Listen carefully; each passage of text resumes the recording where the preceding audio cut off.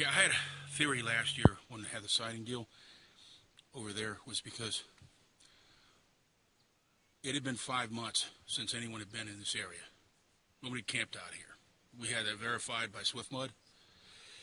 And because of that, animals, I believe that the skunk ape, whatever, as they re-entered this area, they sort of let their guard down and got a little closer than they should have. And then when one of them realized that it was Tim Fasano that was filming them, they probably thought, I'm never going to live this one down. And so I believe that if you strike early in the season,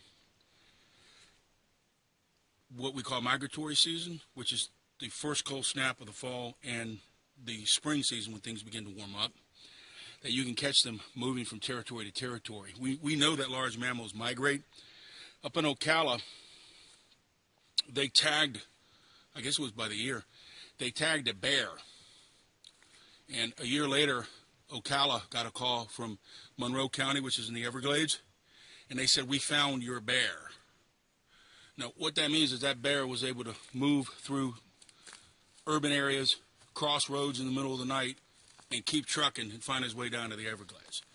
So we know for a fact that a 400-pound mammal can make its way through civilization. So this is what we believe is going on.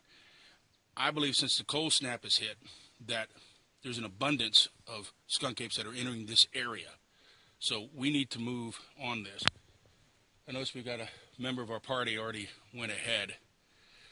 I guess that was to cue Rick Dyer to get ready with the suit on? Yes. Okay. So let's head out.